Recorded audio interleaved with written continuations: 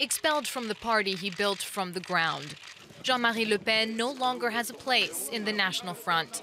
For months, his daughter and current party leader Marine Le Pen had been striking a delicate balance between showing loyalty to her father while distancing herself from his extreme views.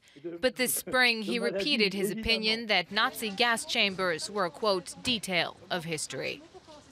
This is where we see that it's really a media strategy. Even if it's symbolically extremely important, the doctrine of the National Front has not changed drastically, except maybe for anti-Semitism, which is really frowned upon within the National Front now. The party is gaining more and more mainstream support, positioning itself as an anti-immigrant, Eurosceptic force offering protectionist economic policies. Polls show Marine Le Pen a growing favorite for the 2017 presidential elections.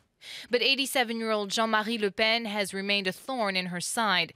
Marine suspended her father in April, but a month later he took to the stage uninvited at the party's May Day rally.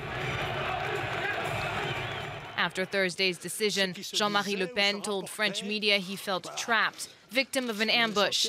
He says he'll fight the decision in court.